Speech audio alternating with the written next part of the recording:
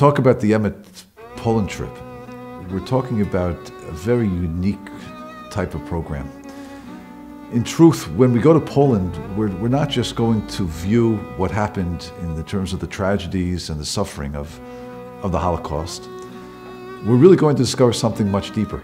We're really trying to discover really what it means to be a Jew and what it means to live like a Jew. This discovery was not only for the students, but for the staff as well, and something that is a life-changing experience. You know, at EMET, we're always trying to discover ways to inspire our students. And that's our mission, that's what we're here for. And we felt that a trip to Eastern Europe, and to Poland in particular, would be the way to do this. Say hi, sorry about that.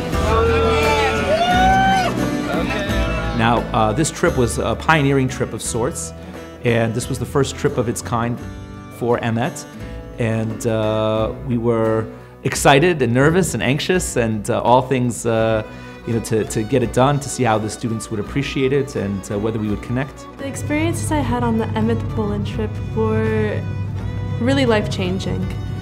I experienced things I could never have thought of, and it's totally different when you see it in real life compared to as when you see it on paper or read about it or even just hearing about it. The trip that I went to with EMET to Poland really changed my life, and I'm not just saying that because, you know, everybody says it really was life-changing.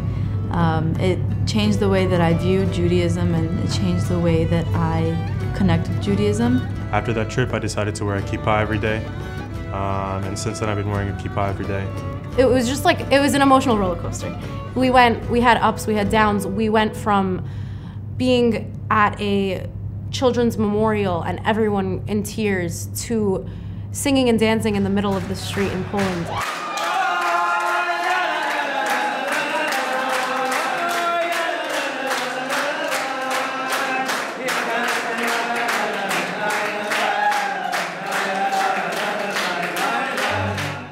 And so when the student comes with us on our journey, they're prepared for it. I think a lot of it had to do with the preparation that we had given the students. Myself and Rabbi Kraft, we gave 10 lectures over the span of a semester to get them prepared and get them excited and get them in the right perspective for what they were going to see. And we felt that the way to do this properly at EMET, we feel that education is the main way a person grows. And it wasn't supposed to just be a trip. What we wanted is that it should first be a learning experience where we study and we engage ourselves academically and intellectually. And from there it culminates in this experience. We take them to Warsaw. We show them the places where Jews lived, and we take them and we give them a history of what Jewish life was and who these great rabbis and thinkers were who so influenced our study today. The trip to Poland and to Germany changed the lives of not only our students. I never would have thought that it would change my life as well, that I'm not the same person before the trip as I am. I feel so much more motivated and so much closer to Hashem, closer to my family.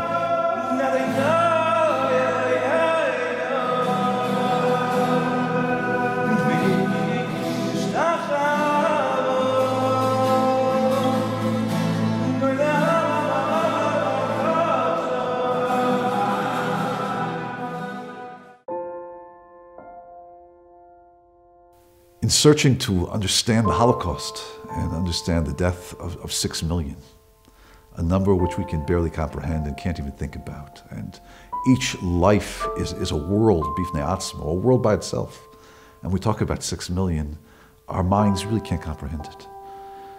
And yet we have to, we seek to, we look, and there's something inside of us that calls out, I want to know, I want to understand. I have one living relative on my mother's side, and I had called him to find out some information.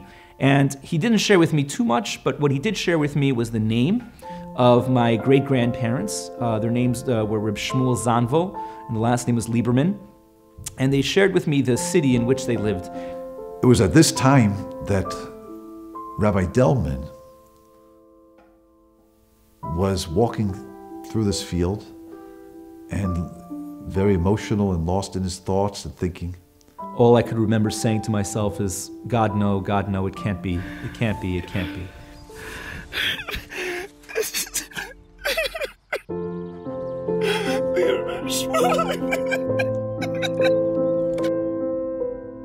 And all of a sudden, where we are, we hear it was like a scream, a cry. And I see him, he's crying out of the field, and he's down on the ground, and I'm thinking, oh my gosh, what's happening? So I run out to him, and I grab him, and by the shoulders, I said, David, what's going on? What's the matter? He points to a sign, and he shows me, and I look at it, and it's a plaque. It's a plaque from a small town in Poland. And I start reading down the plaque, and what do I see?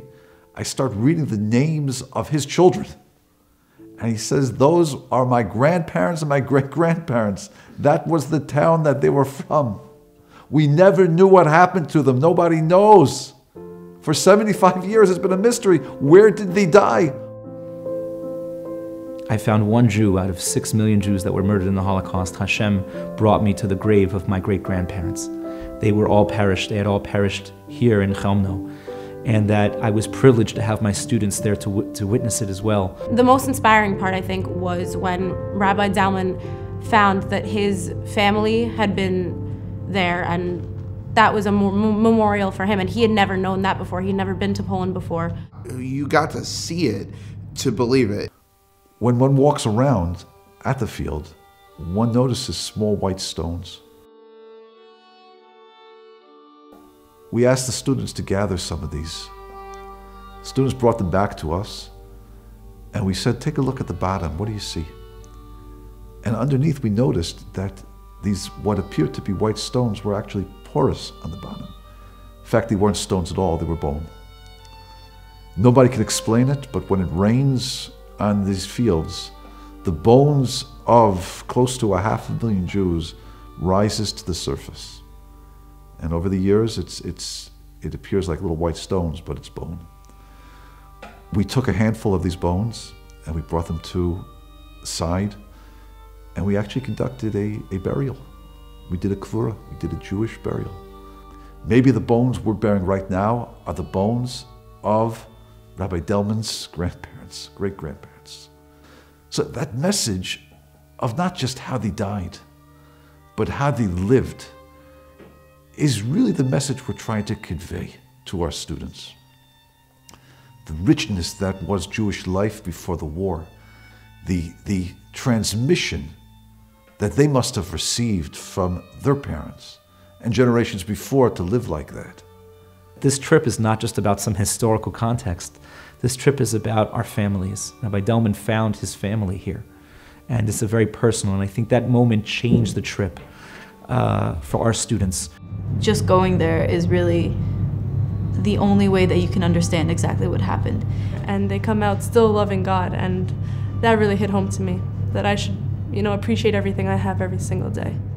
Every student that goes is touched by it, deeply and meaningfully. And that's what we're trying to do. We're trying to enable young Jews to realize how special they are.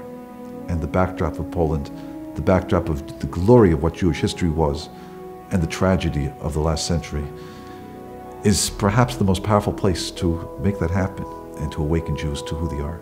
We have to realize that Jews are brothers and sisters, and only when we unite and act in harmony with each other can we fulfill our noble and glorious purpose to bring the light of Hashem to the entire creation.